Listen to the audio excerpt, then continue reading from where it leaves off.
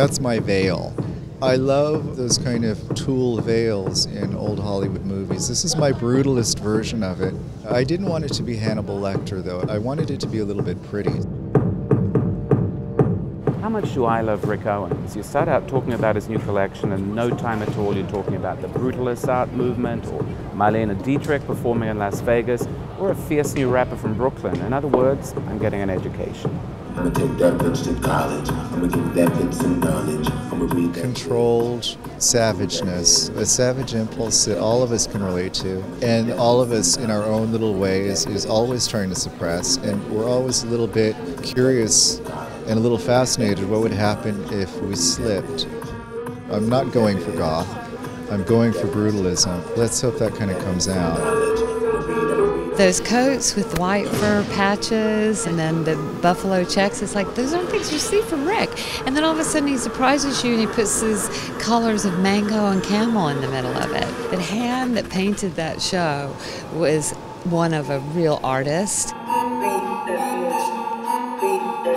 I'm a big admirer of, and I actually listen to Marlene every day. And Marlene, it's very much about creating a very controlled, beautiful image that takes a lot of discipline and a lot of dismissal of personal discomfort and kind of just creating kind of an insulated, powder puff, pink, ideal moment.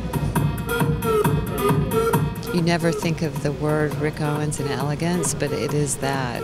And someone could actually wear Rick Owens all the time. You take one of those jackets that have the lantern sleeve and the blue thumb back, and you put that with something else, and you might think it was Paris haute couture, which it kind of is.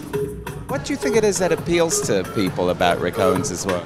The edginess and the fact that when you wear Rick Owens is also recognizable, I think. It's a way not to have a logo, but to be recognizable.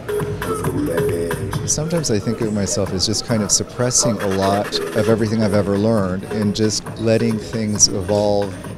I'm collecting ideas that we can all relate to, and I'm rearranging them and making my own little compositions. The more I do them deliberately, the less they seem to work. So part of my growing up experience has been learning how much to let go.